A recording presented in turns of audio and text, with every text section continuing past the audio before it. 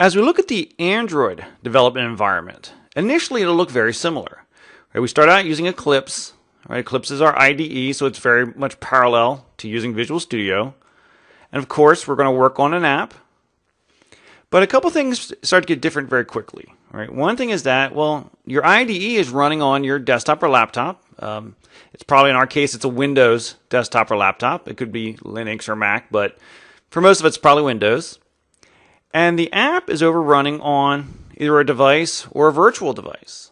Right? Now, those are physically separate environments, but they're also just architecturally very different environments. Right? Android is a Linux-based platform. Right? It's a Unix-based platform, and it's also optimized to run on a small device. So whether it's a physical device or a virtual device, it's a very different environment.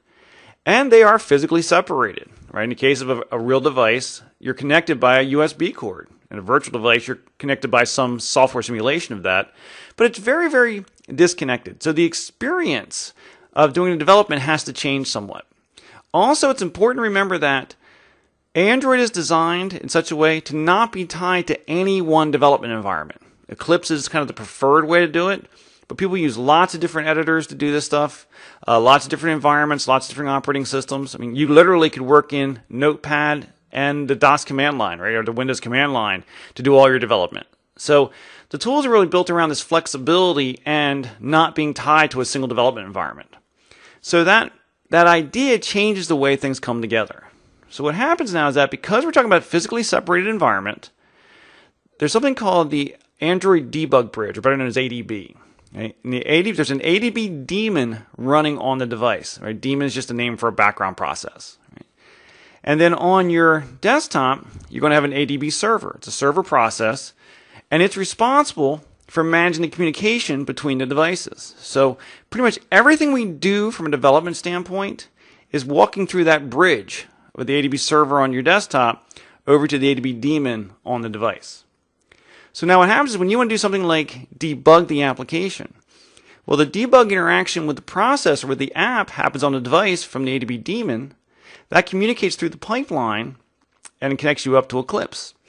Now, the actual debugging, the actual Java-based debugging, uses a standard protocol called the Java Debug Wire Protocol. It's a standard mechanism for debugging Java apps, and that allows Eclipse to easily work with that for debugging.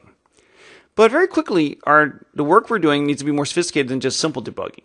Right? There's other things we want to think about. Something that's very important when doing mobile development is having a logging system, right? The ability to write messages out to see what's going on. In Android, that's called the logcat system.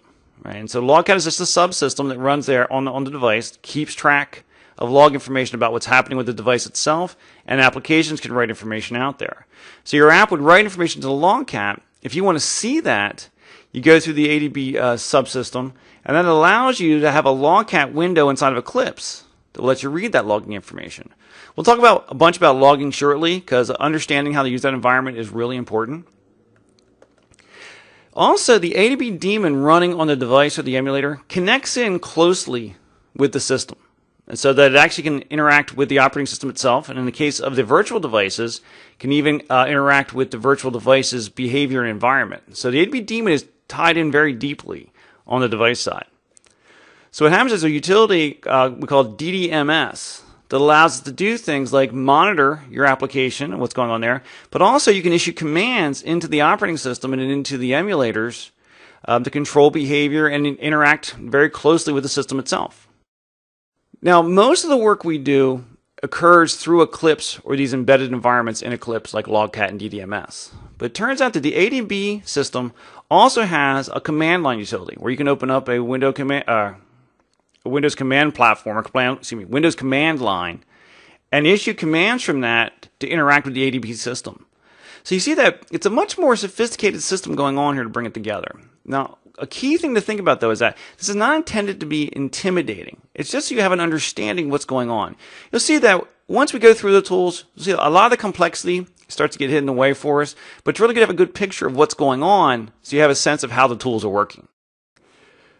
As I'm recording this course, Android is moving to a new and exciting time in terms of the IDE we use.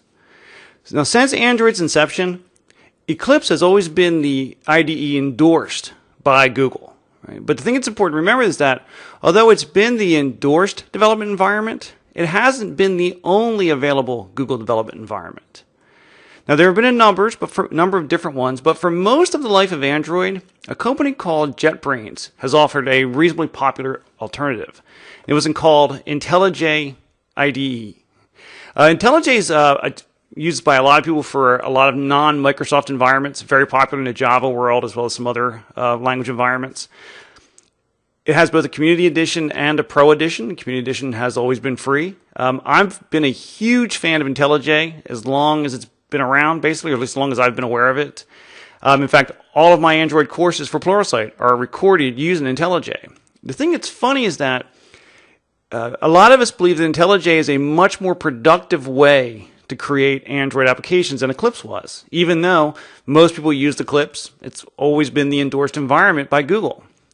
Well, at Google I/O in 2013, which is May 2013, in the keynote presentation for Google I/O, Google announced that they're using a new IDE, or I should say they're endorsing a new IDE as the preferred environment for Android development. That's called Android Studio. Android Studio is built on JetBrains IntelliJ IDE. So literally it's kind of specialization of the Community Edition of IntelliJ. So what that means is that although both of these environments will coexist probably forever, and even right now as I'm recording this, Android Studio is in 0.1 version, or I should say version 0.1, so it's not really fully prime time ready.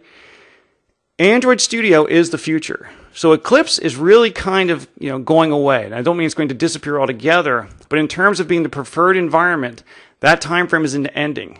Android Studio is where we're heading now. Now, if we look at our overall tools architecture that we've talked about earlier, basically, the only thing that's really being affected in this is Eclipse. Basically, what's happening is that Eclipse is going away, and Android Studio is coming in and replacing it. So it'll be the place where we do all of our coding, our debugging, those sort of things. You'll notice one thing is that DDMS is not inside of Android Studio. So it's not actually enclosed inside of Android Studio as a view, or I should say as a perspective as it was in Eclipse. That's really kind of a minor issue. You can still launch DDMS directly from Android Studio. Your interaction with DDMS will be exactly the same. The only difference is that's a separate window from Android Studio instead of being an embedded window. But Logcat is still accessible inside of Android Studio.